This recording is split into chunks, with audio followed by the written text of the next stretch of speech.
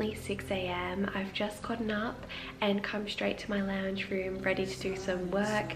As you guys know, before everything happened, like everything that's going on in the world happened, I was going to this thing called 5:30 Club, and I was getting up at 5 every single day and going to Cronulla, and we were doing this club at a cafe, and it was honestly like the best way to start my day. I would just sit with my friends, have a coffee, get some work done, then head to the gym, and I've been really missing it, and so has my friend Jessie. So we decided that we might as well do our own 5:30 Club in our apartments and FaceTime each other. Although we did have a bit of a sleep in this morning, so it's more like a 6 AM club. But if you're wondering why I'm whispering, it's just because Braden's asleep in the room next door, so I don't want to wake him up. But I might give Jessie a FaceTime now because it's 6 AM, so hopefully she'll be set up to start doing some work.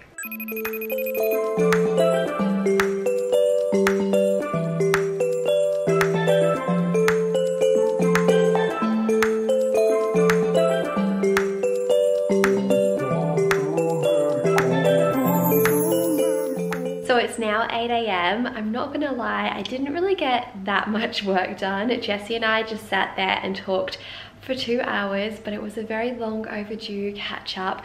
We haven't seen each other in a few weeks, obviously because of self-isolation, so we just had like so much to talk about. But I had to get off FaceTime because Braden and I are actually planning on going for a run this morning.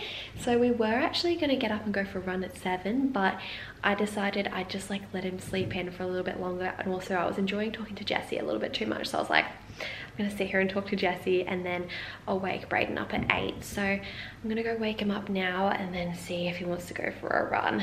Braden is now awake and we're getting ready to go for a run. We're just gonna go for a run around the block, although it's really rainy today, so I'm hoping we don't get drenched. Since isolation has been taken like really seriously and people haven't been like going out of their houses very often other than for like essential things, I have been so bad at exercising because like, I guess my apartment's not huge. I don't have a lot of space to do workouts and stuff, so I just like have not been motivated to do it. So Braden's held me accountable and he said that we're going for a run today, whether I like it or not.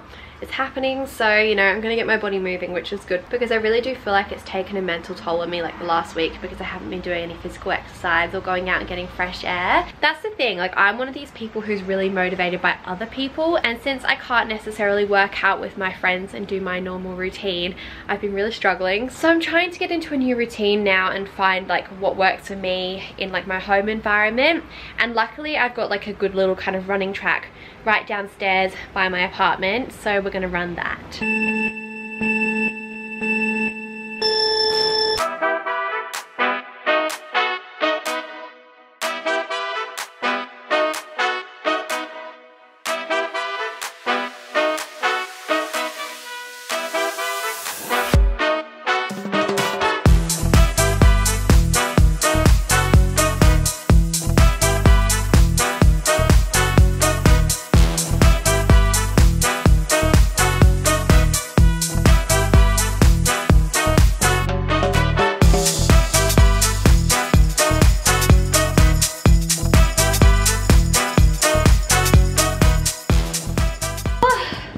So as you can see, we are back from our run, and I just did a little stretch just then. I am so bad at stretching. Like, I'm a pretty unflexible person, so stretching is something that I've been like trying to prioritize this year. Like, to be honest, I haven't been very good at it lately, but I did go through a phase where I was doing yoga quite a lot. So I'm trying to like find ways to implement stretching into my daily life. I was feeling a little bit sore after that run, so I thought better stretch. Our run was pretty good, wasn't it? Yeah. Yeah. Short little run. I feel like I did much better with that run than I have in the past. Like, I feel like my stamina is a bit better, which I'm really happy about, and it definitely did boost my endorphins, so I'm really happy. Although I am like overheating now. I've had a shower and I just still can't stop sweating. I'm so hot. Why don't you sit outside? Yeah, I might sit outside for a second, but I wanted to check and see how far we actually went. Have you touched yet?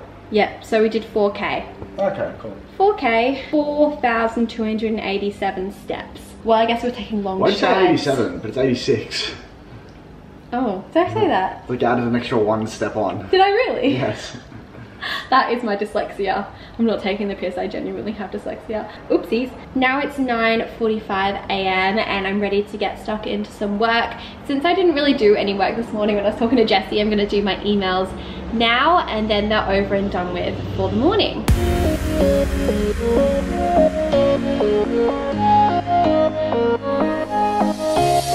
I'm taking a little bit of a break from doing some work and I'm gonna make some banana bread. Now I'm thinking of banana bread, I'm like, oh, there's nothing better. I'm craving it so much.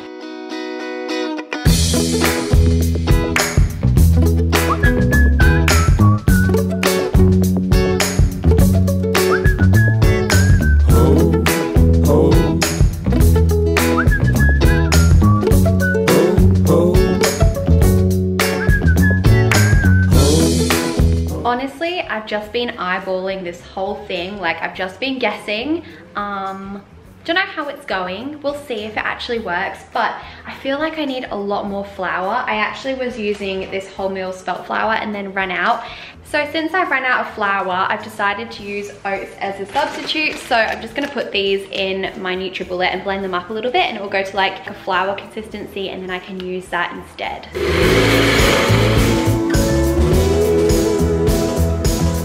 As you can see, it's looking pretty cooked, but if I just move it slightly, let me just move it a little bit, you can see it jiggles, like it's like jelly.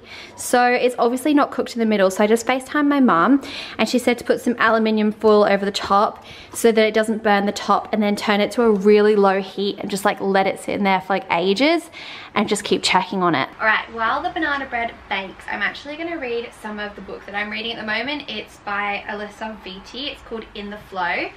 This is what it looks like. I'm honestly not a big reader. I've never been one to like love reading books until recently.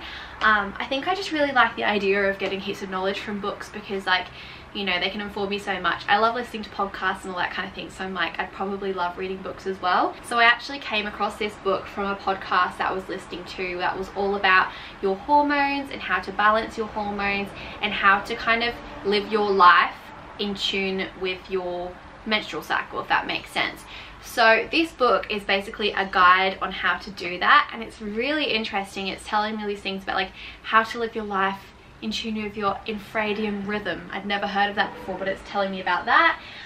It's also telling me about things that I should be doing in different stages of my cycle, like for example what I should be eating when I'm on my period, what I should be eating when I'm ovulating and stuff like that. If you guys are interested in checking the book out, I'll link it down below as well as the podcast I listened to because it was actually really interesting and informative. And I would love for you guys to let me know if you have any book recommendations because at the moment, since we are in like self-isolation and some people are in lockdown, we have a lot of time to ourselves and in our house and we need to find activities to do, and I feel like reading is one of those things that we can do. And for so long I've been like, I just don't have time to read, and like that's a lie. I actually do have time, I just have to actually schedule it in. So I've scheduled in half an hour for today for me to read this book, so I'm gonna have a little read while my banana bread's cooking.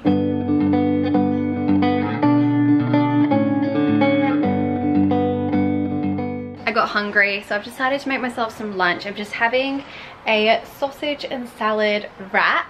Obviously I'm gonna wrap it up. I just left it open so you can see what was inside, but I'm just gonna eat this and finish reading my book. I've just finished my lunch and now I'm gonna do some housework. I'm just gonna do it for about 10 minutes. I'm just gonna bring the washing in, do the washing. I was really inspired by a podcast that I listened to lately. It was one of Georgie Stevenson's and she interviewed Just Another Mummy blog and she was saying how she does like 10 minutes of decluttering every single day, so it's much more manageable. And even though I don't need to declutter on an everyday basis, I feel like cleaning on an everyday basis is obviously really important. I obviously do all of like the basics like cleaning the kitchen and doing all that kind of stuff, but there are cleaning tasks that only need to be done like once every few weeks or so.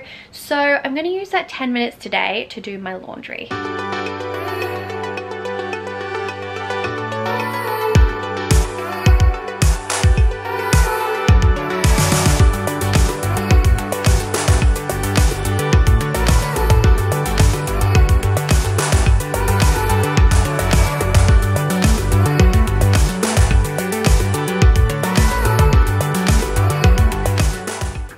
My banana bread's done. I'm not 100% sure if it's cooked fully in the middle though. Like I'm trying to figure it out, but I don't know. I feel like it just might be a bit gooey in the middle, but like that's okay. As long as it's not like water. That looks all right. It's definitely gooey.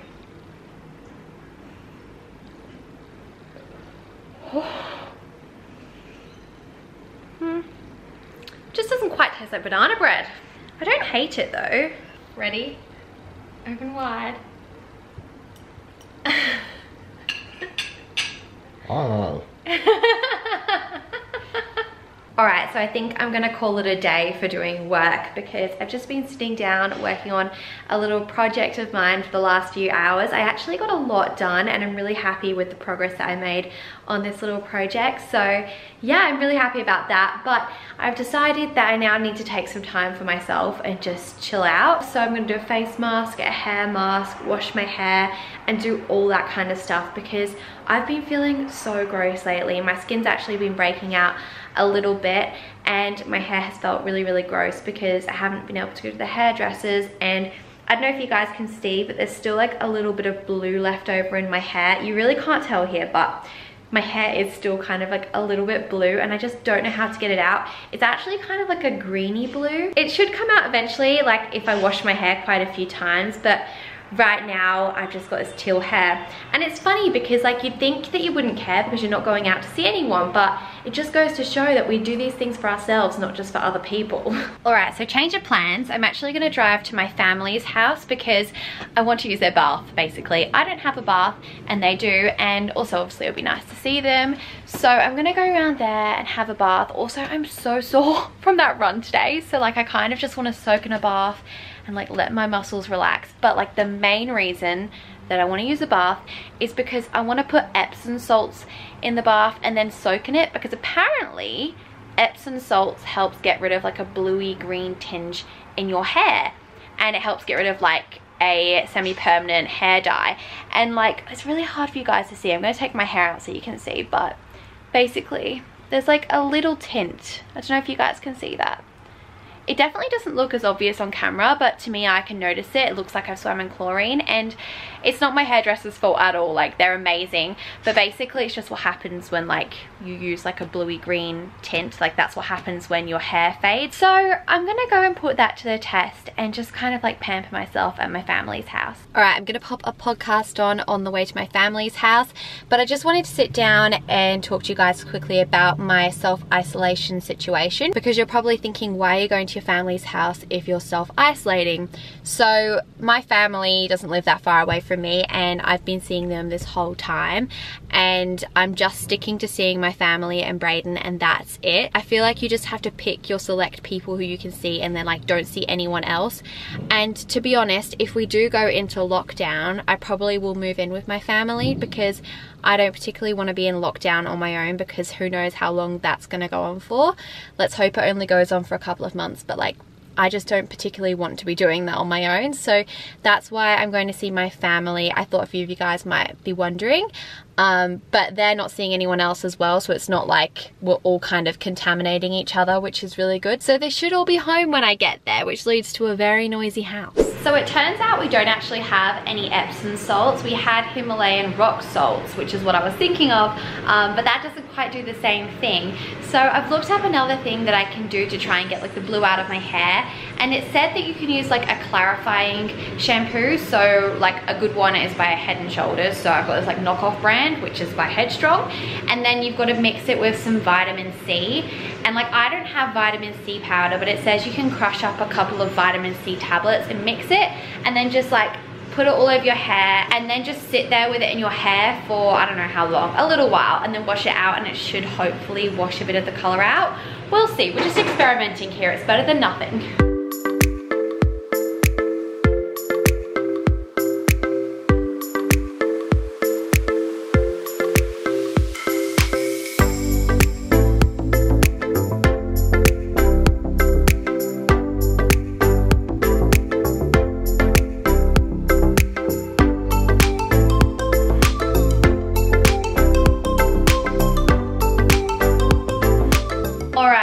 This is an after of my hair.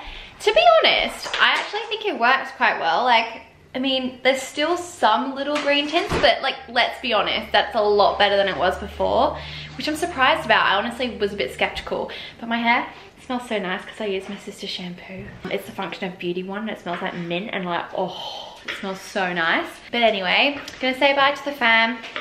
Bye, Anna. Dad gets annoyed because I come round and he doesn't even see me, and then he's like, oh, you're off. Cool, didn't even see you. So yeah, I'm going now. Bye, Dad. Bye-bye. See ya. Nice to see you briefly. Yeah, nice to see you. But anyway, I hope you guys enjoyed today's video. I'm just gonna end it off now because I'm just gonna go home and get ready for bed. Oh my God. Just flung yourself at me. I hope you guys enjoyed this day in my life and you got a good insight into my isolation routine. Let me know what you guys have been doing while you're in self-isolation. But if you did enjoy the video, make sure to give it a thumbs up and subscribe to my channel, and I'll see you guys in my next one. Bye.